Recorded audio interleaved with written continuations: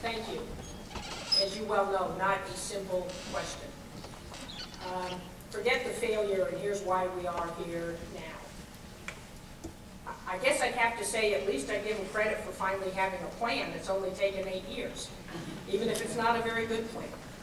I sincerely believe that at this point in time, we need to wait for the next governor to say, here's what I'm going to do, to pull folks together and say, here's the cost-effective, best practices, best outcomes that we can provide.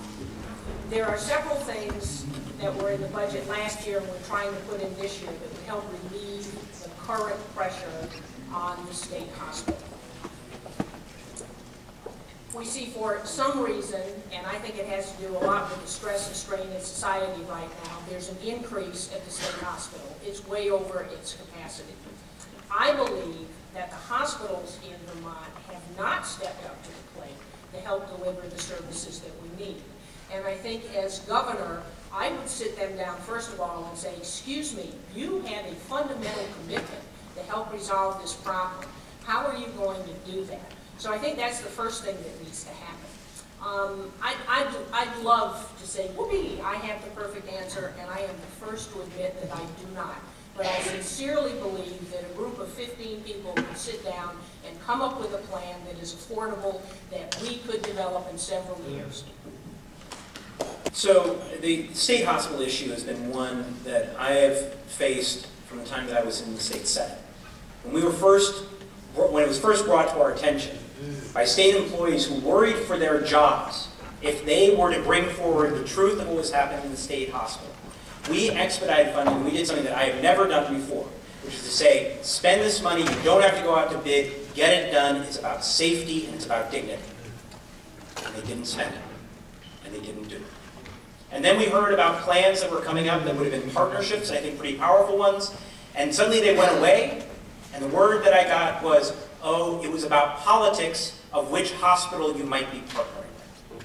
That is unacceptable when you have the kind of money going out of the state and you have the kind of the ongoing decertification and the concerns for the individuals who work in the state hospital and who are being served by the state hospital. What I believe we need to do is to take a look at all of the options on the table. I live in the Upper Valley. I live in Portland. And I have to say that having learned about the state hospital equivalent in New Hampshire, I am embarrassed by what we have in the state of Vermont. They long ago made it a priority. They did partnerships with a teaching hospital to be able to make that institution stronger and better and cutting edge. And it is actually a model for the rest of the country. Not very far away, and in a rare moment, we have not met that standard or come even close.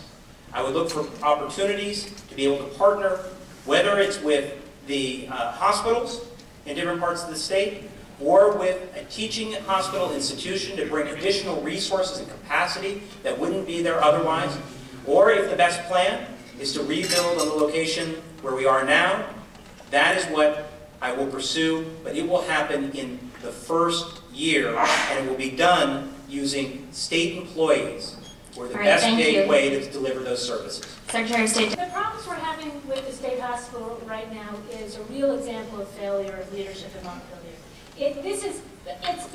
I've been Secretary of State for 12 years, and for 12 years, this has been an issue. What are we going to do at the state hospital? And there hasn't been a real commitment to get the job done these past 8 years. Despite the fact, do you know we've lost $40 million in federal funds because of the decertification?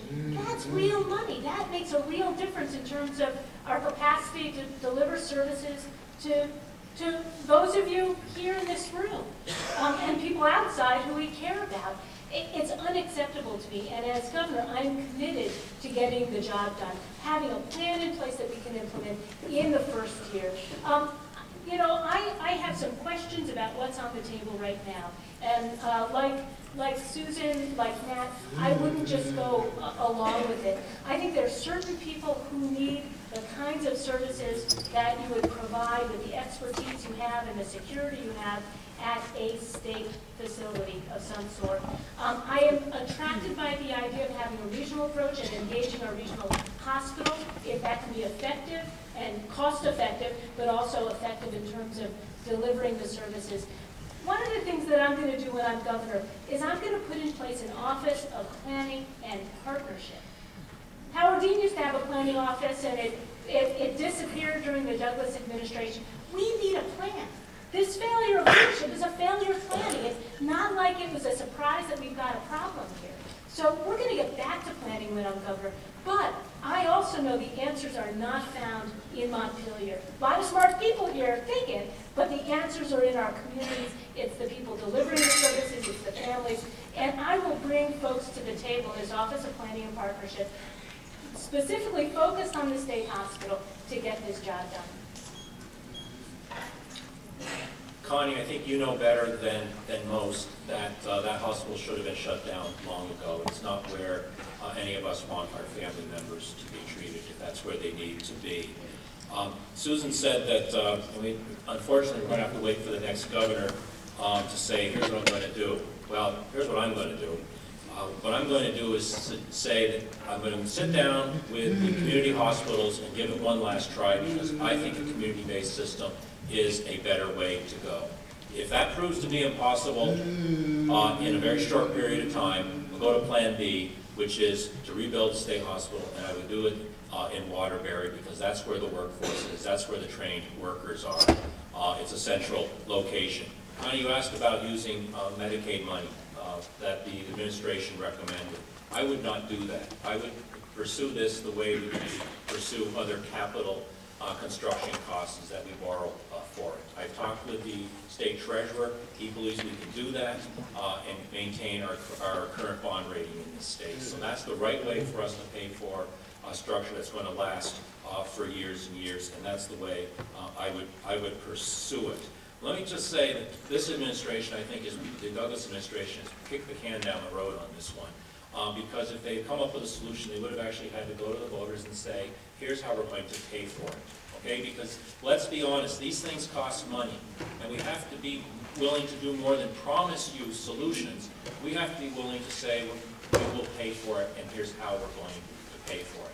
And when this administration came forward with this latest proposal, they went from a 45-bed plan to a 60-bed plan, and that's because of increased pressures, as have been noted.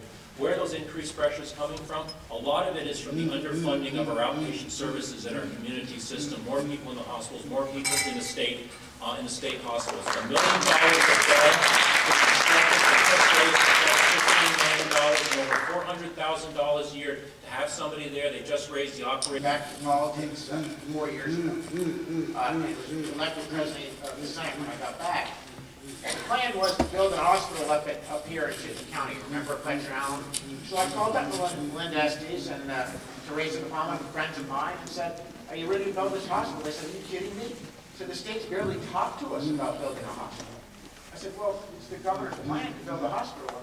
So what did we do? The speaker, Simon and I at the time, we appointed a 3-member commission to go out and look at the issue and come back to us with a recommendation. That was 4 years ago. They came back with a great plan. They said, you have a short period of time, 12 months, to work with the very designated providers, hospitals that want in on this idea, to provide community-based care. And if you can't do that after 12 months, we need to build a facility probably in Waterbury. That was the Shumlin commission that came back.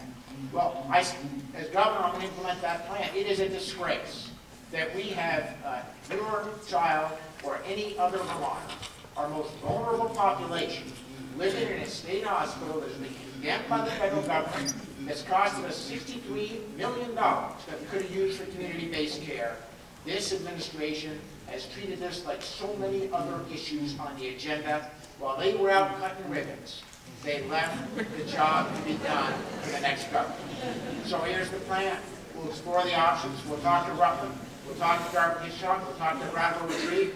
We'll talk to the folks up at Fletcher, say, are you serious? You've got 12 months, we'll do collaboratively, this community-based system. If you can't, we break ground in Waterbury after 12 months in the Shumlin administration and build a state-of-the-art hospital with great community care provided by our state workers. Okay, next